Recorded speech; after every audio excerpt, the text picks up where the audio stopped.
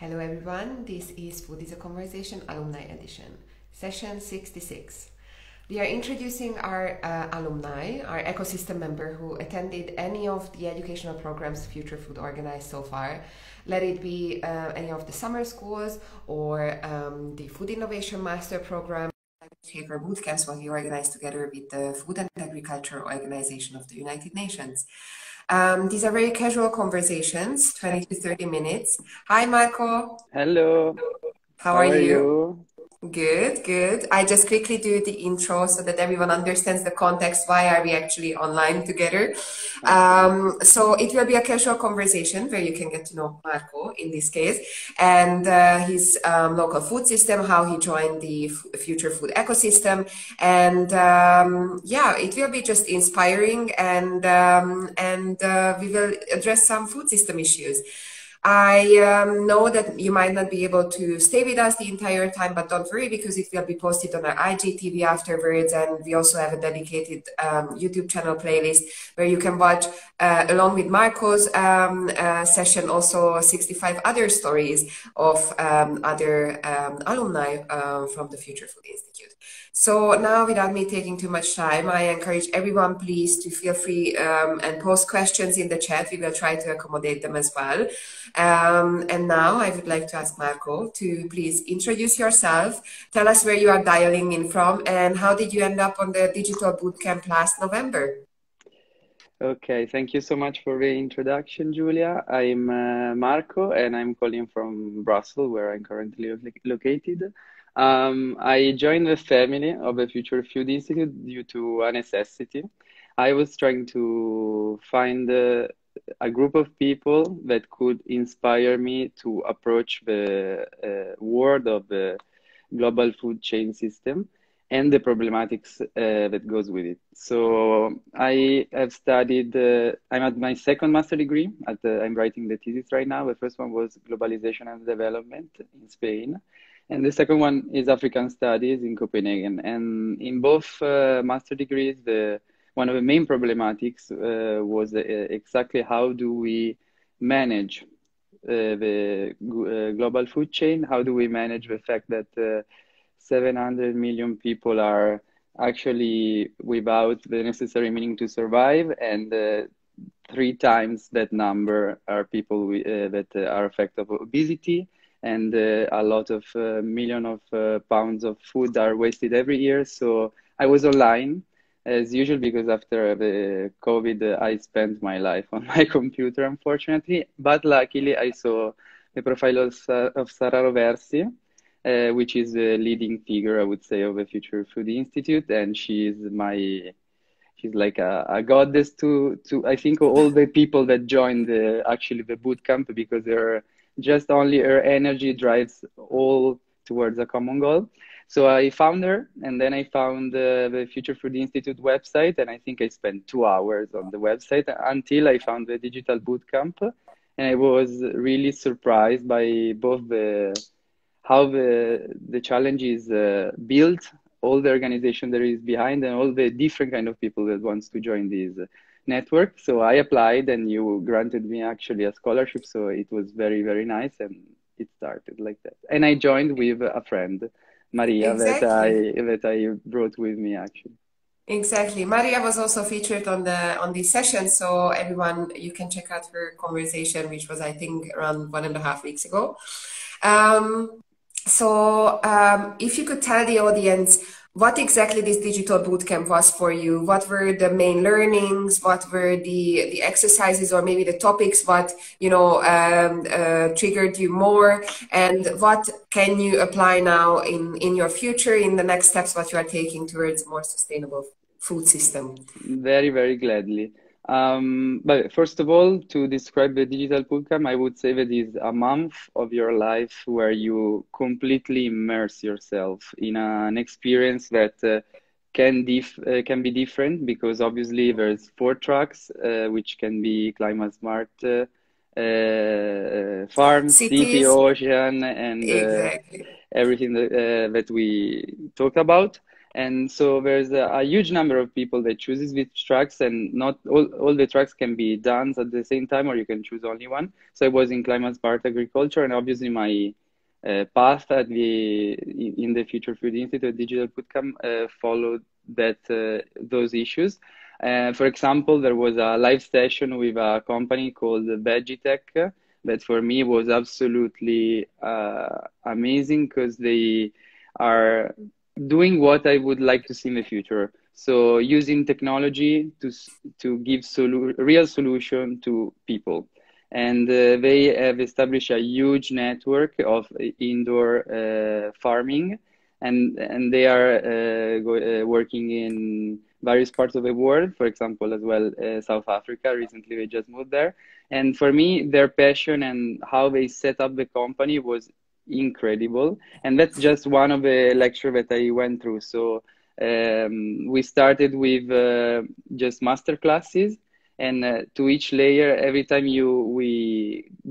I don't know, we did a lecture about ecosystemic thinking with Xavi, and that was associated to an exercise that was either to do alone at home or in a breakout room with other people. So the the actual challenge was to enhance my personal skills. Meanwhile, I was creating a relationship with other people that I didn't know previously. And I was in my apartment in Brussels talking with, at the end, during the hackathon, for example, with Greg, that was living in Bologna, but he usually lives in Singapore, and Gaston, that is Brazilian. And I actually created a really good relationship with them, and it's been super interesting. And as well with the mentors and the people that gave the master classes. So I had the opportunity to talk with Christian Richmondenzi, which is the founder and CEO of Migrants. And that was really important to me, to see a person that works for 5 years as a senior commissioner for Frontex, and that leaves everything to become CEO of his own project.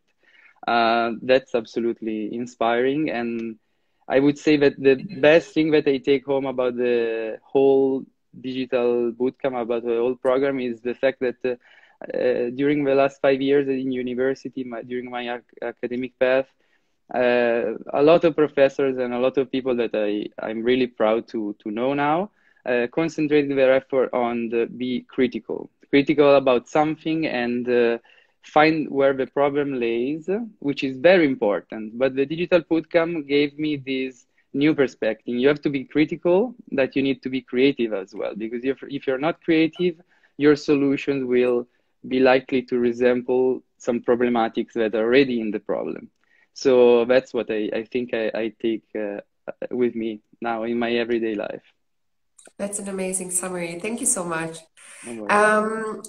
So yes, what you mentioned with the different tracks, we also decided, because we felt that limiting people only to follow one track or two they might miss out on some information, but are coming in a class which is about oceans, but at the end of the day it's a researcher who turned into an entrepreneur and can give you some tools that are applicable for everyone. So from now on, all of the tracks are open for all participants.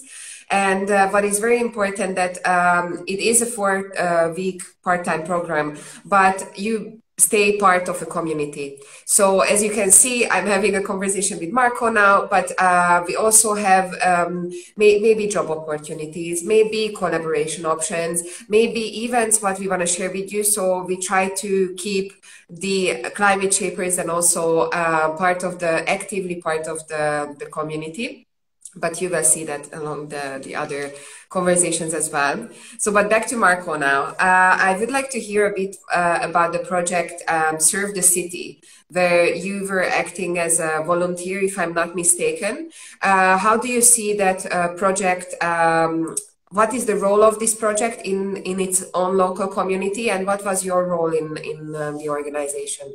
So, meanwhile, I arrived in Brussels, and suddenly, after 1 month, basically all the hospitality activity closed due to restriction for COVID.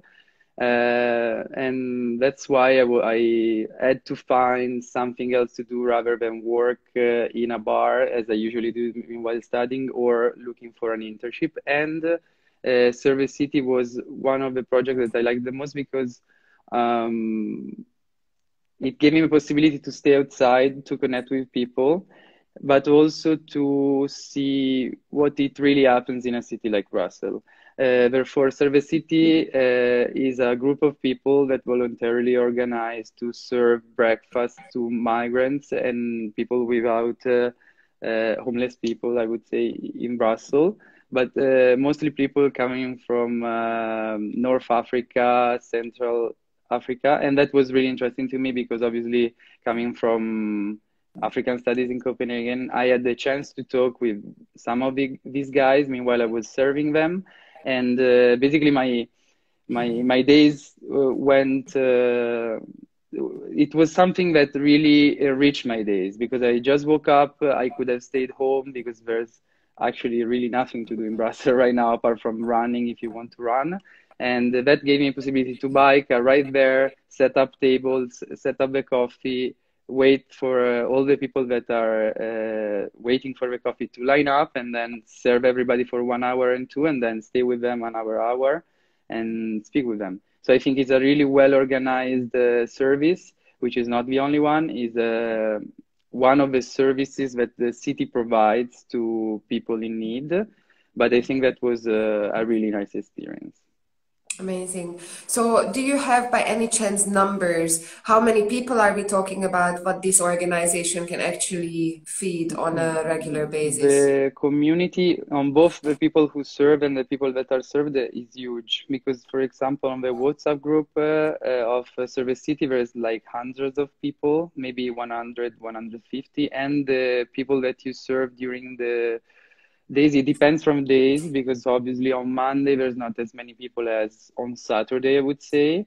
But you can have up to 100, 200 people waiting in line. And if there's less people, you get to know more because people get the coffee twice or three times. So at the third time, you actually maybe remember the name. But there's been very busy days where the line is really long and you see that it's in Brussels, the weather is really humid, and therefore, even if you cover up, it's not really easy to feel warm. That's why those days you have to speed up because there's many people suffering of Yeah, cold outside. definitely. Definitely. So, you are also part of another organization. I think I can call it this way, Grassroots and I will movement. try to say the name properly. Um, Giovanni Europeisti Verdi. Okay. Perfect. Would you mind telling us what this organization is doing and is your mission and what are you doing with them? Absolutely. As the Service City, the Digital Bootcamp, this is an action that I took voluntarily because of my will to amplify my network, the people that I know, and to focus on what it really matters to me. So in Brussels, we can say that I rejoined the European bubble, and it's something that coming from African studies is not really easy to accept for me because I had to fight and deconstruct a lot of my identity during these years. But once I came back, I had to make a choice. So looking for an internship, being active in my community. What interests to me for real is the obviously climate change adaptability that in the processes that we will need to intercur in the next years and advocacy processes and the effort that people do in these concerns. So I firstly joined the European Green Party in Italy, Europa Verde, which is on a regional basis. So, for example, I joined the WhatsApp group of Europa Verde of Milan, and inside this is like the same of the European Party, but in Italy, unfortunately, we don't have the same appeal. So, I I actually really care about this issue because I think that there's few people in this moment, even in the new government that we have, that are they're putting, they're facing one big issue, and they're trying to say, okay, this is the time we have, this is the tools we have, and that's the money you should allocate for a concrete response. And so I don't really like to be involved into politics as such that much. So I found this grassroots movement that is just composed by young people, by youth, and is voluntarily joined, as I said before. And there is one also in Europe. It's called the Young Federation of Young Greens. And basically, we organize stuff. We talk about, for example, we talk for 1 month about hemp, how the new business should be treated and should be looked upon from different perspectives. So medicine, like on Saturday, there will be a chef all alive with the Jev cooking Felice Arletti using hemp.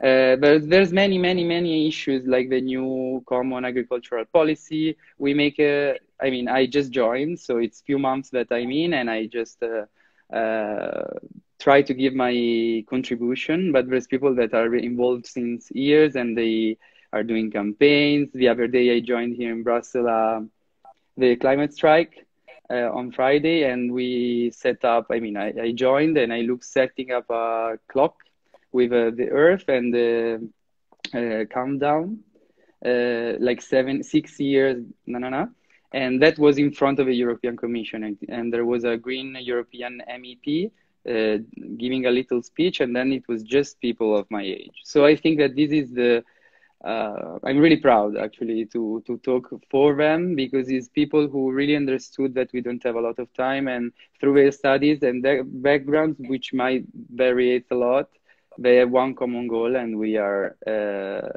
teaming up, we can say, to face it. Amazing. So it was a great example with the clock and also the positioning. What I wanted to ask, I think it's very important to gather like-minded people who want to take action into organized groups and share knowledge with them and so on. How do you see that policymaking can hear the voices of these organizations? It's a really great question, and how policymakers, I would say, can hear. It's not easy to, at the moment, I think, to create the space for people like us with a common goal to shape policymaking. But I think that the role of technology will lead this effort, because the more we organize each other, the more we campaign, the more we are appealing to people that maybe are not listening, are not pressuring their governments, because it's not as easy as saying, oh yes, we want human rights for all.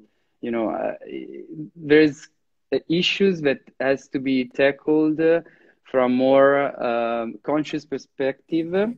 But I understand that not in everybody's life there's time to think about environmental justice, for example. So what we should do, and what I think that also the Future Food Institute is doing very well, is to catalyze, we can say, these people, take their ideas, give them the right places, even like during the Digital Bootcamp, having breakout rooms after 1 hour class with 3 people that are, one in India, one is in Italy, one is in Brussels, and one is in Rio de Janeiro, and debate about these issues is actually the first step, I think, towards a common dialogue that could shape policymaking.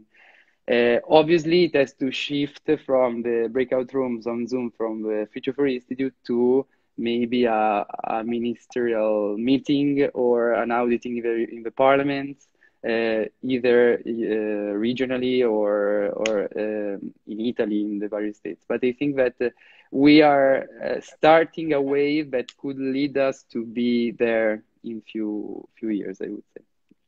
Definitely.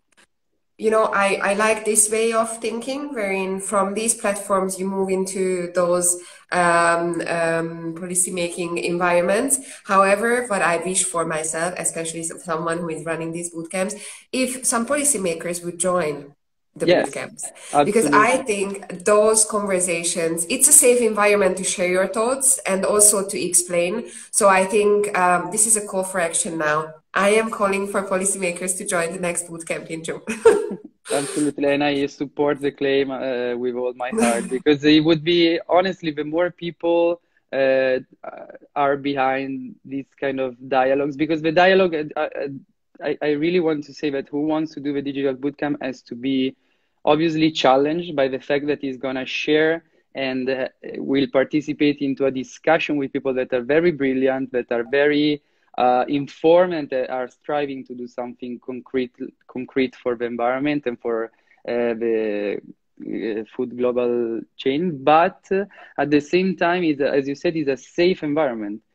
You can express some thoughts that are not maybe as good as what other people could say about a certain issue. But that's exactly the point. The next time you're going to do that in front of the people that you can actually influence, you're going to do it in another way. And that's where the little trick is, Exactly. I would say. Yeah, and also to hear each other's perspectives, because there might be different opinions, but they are not necessarily right or wrong. It's just that you are coming from a different context Exactly. and you have a different perspective of looking at a certain issue. So we are approaching the end of our conversation, and I think we have already very ambitious goals. I like it. I would like to understand, how do you see your preferred food future? And here I allow everyone to think out of the box, be completely utopistic if you want, or stay more realistic and understand what are the boundaries, what we have at the moment, or challenges what we have to face. But I would like to hear about Marco's preferred food future. Okay, so very briefly, I would like to see the technology we use today to post a selfie on Instagram, or we have our smartphone that are taking 90% of activities we do, either towards working, eating, whatever. I want that to be translated into a smart way to control how much you eat, how much you waste, and how nutritious the food is. So I think that the next food revolution will be indoor farming and plant-based products. So if you want to have a sustainable future, you have to invest, and at the same time that you are building projects, that you are making people creating, actually implementing their own ideas, the same people have to be accountable for the youth that is growing up. So there has to be, every project we do has to be explained through seminars, through little classes, through gamification to young people, because whatever we do now, we do it because we want to strive, and nobody, apart from little niche realities, has been informed enough to face the challenges we have today. But my nieces, for example, that are 6 and 11 years old, can be trained to be way better than me and have such a creative mind that I can't tell in this moment because I didn't receive a proper education. I can do my part, but as the founder of Veggietech created Veggietech, I will do something. But my nieces, if my knowledge will be shared in the proper way, will do even better. So I think that's the way. Sounds very good. Thank you so much for sharing with us. Thank you, Julia. It's been a pleasure. Marco, thank you for the inspiring conversation. And for those who joined us a bit late, the conversation will be posted immediately on IGTV, so you will be able to listen to the beginning. I'm pretty sure that you got completely interested in the whole conversation now that you heard our last sentences. And also, it will be posted tomorrow on our YouTube channel, where you will also find the other conversations we hosted so far. And then please stay tuned, because the next one is next Tuesday at 6:30 p.m. Central European Time, where we will feature the next alumni. Marco, thank you so much, Thank and you we will so be in much. touch. Okay, thank you so much. Bye bye. Bye. Have a good day.